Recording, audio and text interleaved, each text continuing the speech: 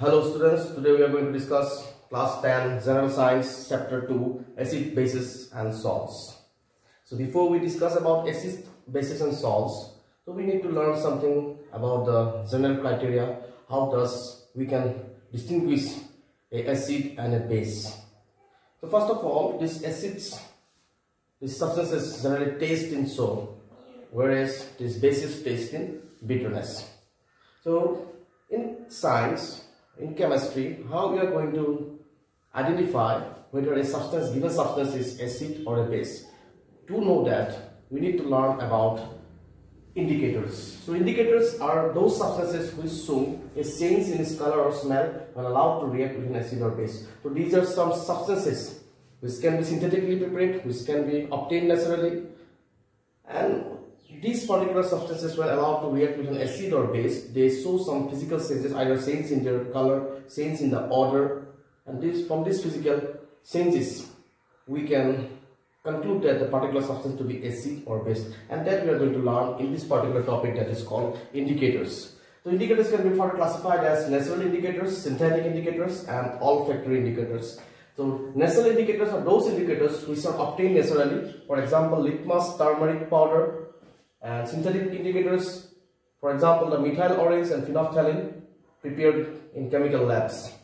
Olfactory indicators, these are the indicators which show a change in its odor when it comes in contact with acid or base, example clove, onion, vanilla. So I am just picking up the topics according to the Ncert science book.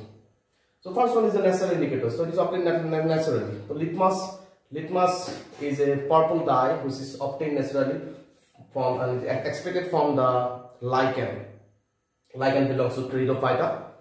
Whereas this turmeric powder we are regularly using in our kitchens. So you can have an experiment of turmeric powder. So if you take 2 test tubes and add water, and you add half teaspoons of turmeric powder in each test tube and then shake it well. After that, in 1 test tube you just apply or pour a few drops of lemon juice. You will see a change in the turmeric powder, the color of the turmeric powder changes. And in the other tube you add some pellets of the baking soda, there will be change in its color or not, we don't know. And that particular change will be able to determine whether the particular substance is acid or base. Next is the synthetic indicators. These you will get in the chemical laboratories, which will be applied to the given substance, and they will show some changes or may not show some changes, and from that we can determine whether the substance is acid or base. And next is the olfactory indicators. These particular indicators, they give a sense of odor. That means they will give a change in the odor. Now you can see in the home we have clove, onion, vanilla. You know these are very familiar smells. The odor of this clove is very familiar, onion is very familiar, and vanilla is very familiar. So whenever these particular substances are allowed to react with acid or base, this particular substance shows some changes in their odor. And from that we can conclude that the given substance is whether acid or base. So this is about what indicators and why we need and how we are going to use the indicators and how can we determine whether the given substance is an acid or base. We are going to discuss in the next part of this class. Back to the next sections. In the previous section we have discussed about the indicators, and here we are going to learn about the changes. That means how are these indicators applied and what are the changes, and from the changes how can we understand or how can we determine whether the given substance is acid or a base. So here comes in case of acid. So this turmeric powder, when allowed to react with acid, it is found to be colorless. That means, it does not react. It does not react. And this particular turmeric reaction I am going to show here. So here I will take 2 test tubes. So test tube A and test tube B, both are mixed with turmeric solution. You can see here, both are mixed with turmeric solution, yellow in color. Now in 1 test tube I am going to add dilute sulfuric acid.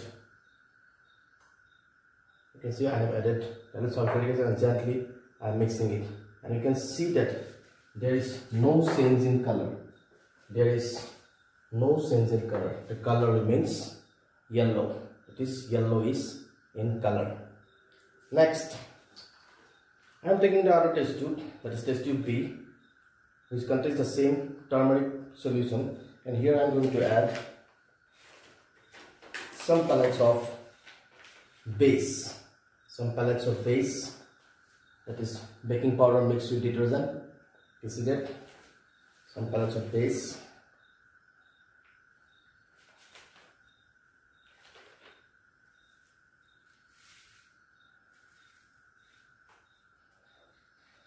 As soon as I have added the base, you can see the color is changing. It is now not yellow, rather it is red in color. You can just compare with the previous one. The previous one was yellow, but this is now red in color. That means what we can conclude? We can conclude that when turmeric powder, when acid is allowed to react with turmeric powder, its color does not changes, it remains yellow. And when turmeric powder is allowed to react with a base, its color changes from yellow to red. Thus, this is a natural indicator, and this helps us to determine whether a given substance is base or a acid. So we can conclude here that the turmeric powder, no change in color, and I have proved it through an experiment. So when acid is added to turmeric solution, there is no change in color, whereas the litmus, in the blue litmus, the color changes from blue to red. Methyl orange, its color changes to red. Phenolphthalein, it remains colorless. Note, neutral litmus is always purple in color. The natural litmus, in the previous session I discussed that litmus is obtained from the lichen belonging to the Pteridophyta. So this particular litmus, when it is in the neutral state, it shows purple color. But this particular blue litmus, its color changes to red when allowed to react with acid, whereas methyl orange, it changes to red when allowed to react with acid, and phenolphthalein, its color remains colorless. And that's all about the indications that are given by this particular substances when allowed to react with acid. Next, we are going to see for base. We are going to discuss for base.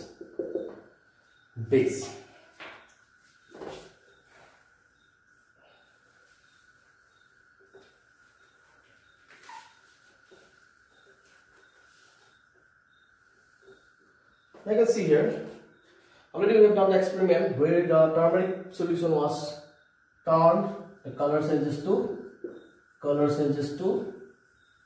red. The color changes to red. We have done the experiment and we have seen that the color changes to red. So this was the test tube, which was mixed with base, and this was mixed with acid. So its color changes to red. Next, the litmus, that means its color changes from red to blue. Its color changes from red to blue. And methyl orange color changes to light yellow. Phenolphthalein